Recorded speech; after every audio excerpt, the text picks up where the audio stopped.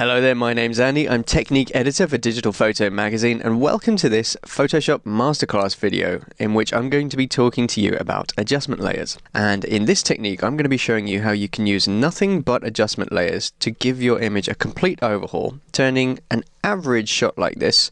It's a long exposure shot in Kyoto, Japan. There's some nice traffic trails going along here and here. Those areas are pretty interesting, but I've got this sort of dark line running through the middle. The colors here are a little bit washed out and lackluster. I wanted to give this image a real kick, so with adjustment layers I was able to transform it from this shot into this, which is far more vivid, it's far more bright. There's a range of different colors going on in here, and I've intentionally overexposed those traffic trails to bring a bit of dazzle into the points of light in the shot. So to show you how I did this, I'm going to close down the finished image now, and we'll open this shot. You'll find it in the Start Images folder. It's called river.jpg. Double click it, and when it appears on screen, if it's not full size, if it looks like this for example, you can hit Ctrl and 0 to make it full size. And you're also going to want to be able to see your layers panel, which is this thing over here on the right. So click on Window and make sure that layers is ticked. And you'll see your layers panel on the right hand side with one layer in there called background in italics, and it should have a little lock next to it. Okay, so the first thing we're going to do is add an adjustment layer. So where are they hidden? Well, in Photoshop, and this tutorial is for the full version of Photoshop, so we're talking CS5, CS6 or CC. At the bottom here you'll find a half light, half dark circle. Click on that icon once and a menu will appear, and from inside that menu we're going to select levels. In the properties panel that's opened up, you can see a histogram that represents the shadow data on the left hand side, the mid-tone data in the middle here, and the highlights data on the right. So you can see a little spike on the right that'll be caused by these traffic trail highlights in the street lights. We're pretty low in midtones. That's because there's lots of lights and darks in this image but few midtones. Perhaps around here in the wall you can see some midtones, and then a big peak here in the shadow area because a lot of the image is still in shadow. So we're going to change that a little bit.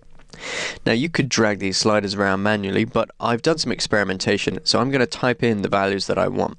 In this leftmost box I'm going to type 2, and that's going to lift my shadows a little bit. In this middle box I'm going to type 1.32, and that's going to lift my midtones a little bit. And then in this rightmost box I'm going to type in 251.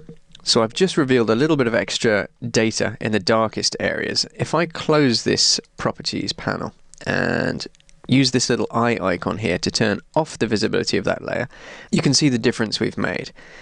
Off, there's very few midtones in the image and it's quite dark in places. On, we've raised a lot of those shadows, we've lifted a lot of the shadows and revealed a lot more detail. It's starting to look better, but there's plenty more we can do.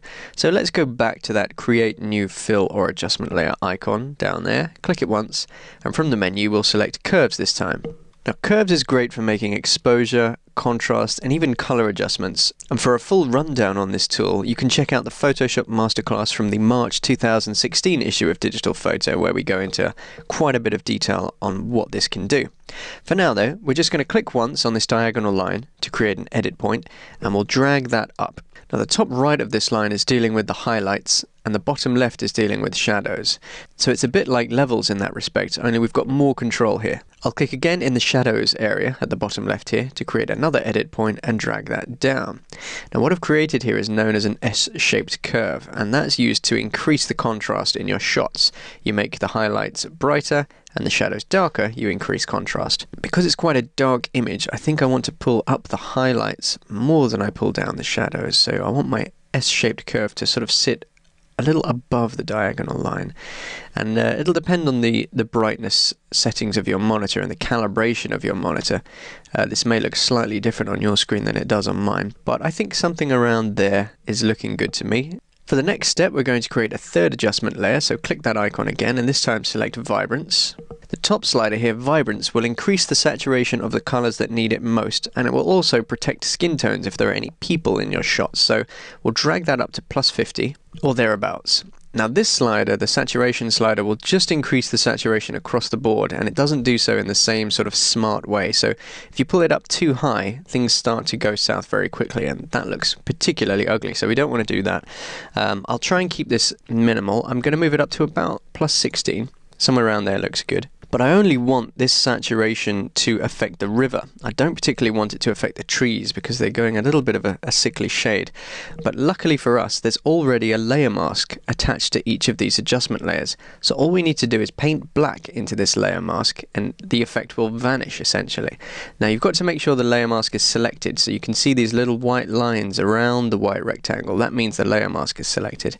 If I click here, that means that the adjustment layer is selected. If I click here, that means the layer mask is selected.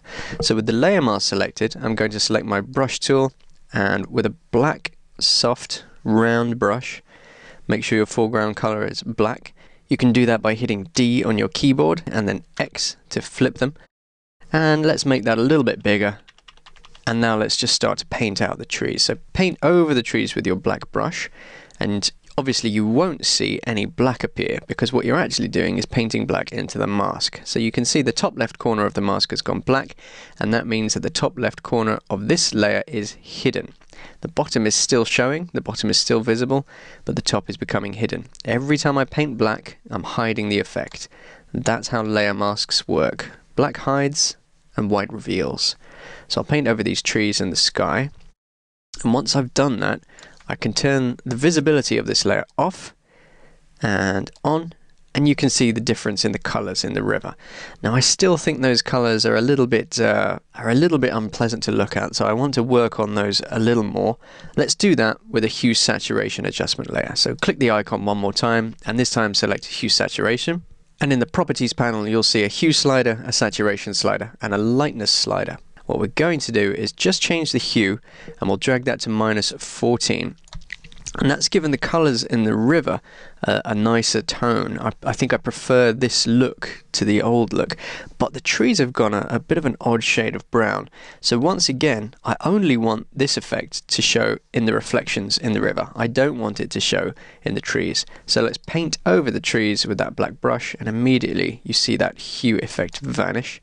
I'll just get this out of the way by clicking on that little cross, and then continue to paint over the trees and restore their original color. So if I turn the visibility of that layer off and then on again, you can see that I've created a nice warm rich orange and an attractive shade of sort of cyan in the river, which I prefer to the old colors, which were a little bit off and not quite as I remembered them.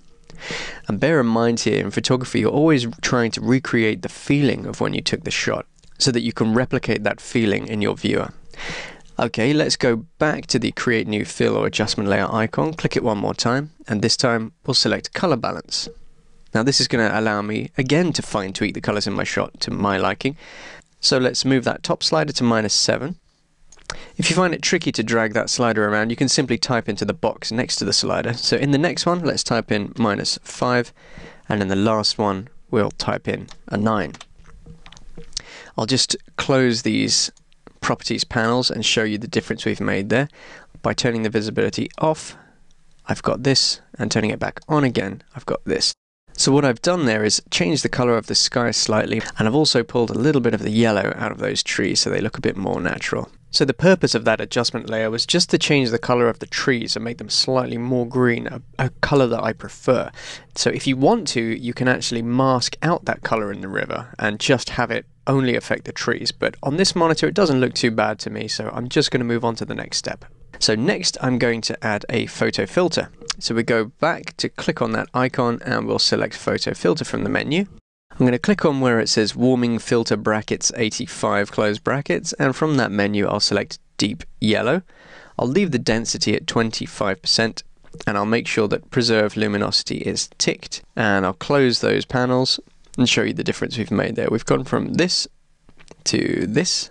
So I've warmed up some of those colors, made it look a bit more of an inviting scene and a bit less cool. And next I'm going to try to create a vignette. But because the center of my image is quite dark, I'm going to try to create a vignette not by darkening the edges, but by lightening the center. So we'll go back to that adjustment layer icon, and this time we'll select curves again. But instead of playing with the highlights and shadows as we did last time, I'm going to click in the center and just drag up the midtones. And I'll just move this to the side so you can see the difference we're making to the image. And I'm just going to drag the midtones up until the center of the image looks right. I know the edges are becoming overexposed, but I'm going to deal with that later, so I'm just looking at the center for now. Okay, that's looking nice and bright, so how do we deal with the fact that the edges of the image are overexposed? Well, the easiest and quickest way is to use this. It's called the gradient tool, and you can get to it by clicking this icon or hitting the G key on your keyboard. And once that's open, we've got black and white, which is perfect, but we've got a linear gradient, and what we need is a radial gradient or a round gradient. So click on that one, leave the mode as normal, leave the opacity at 100%, and just make sure that reverse is ticked, and then click in the center of your image, and then drag out towards the tree, and then release the mouse button. And there we have it. If you look at the mask, you can see what's happened. The middle of the mask is white, and then it gradually becomes black towards the edges. And that means the middle of the adjustment layer is showing, and then it gradually stops showing or becomes hidden towards the edges. So the middle of the shot has raised midtones because I just pulled the midtones all the way up, but the edges of the shot have not changed because the effect is being hidden by the layer mask. So if I turn this layer off, the center of the image is dark. If I turn it on, the center of the image is brightened. We're nearly done now, but there's a little more tweaking I'd like to do. Now I want to change the hues, but rather than go back to the hue adjustment layer that I've already created, I'm going to create a new one on top of these layers, because the layer order is very important to the final look of the image. If you swap the order of these adjustment layers around, the effect on the image will change. So let's click on that icon once again, and we'll go to hue saturation. Now this adjustment layer, again, I want it to affect the water because I'm not so keen on this yellow color in the water, but the trees are good. I don't want to affect the trees. So I'm going to drag that slider down to -10, and now I've got a nice orange in the water and a nice cyan color, but I don't want the trees to go this odd mustardy color. So once again, with my black brush, I'm going to paint over the trees and the top half of the image and just leave the effect in the water at the bottom of the image.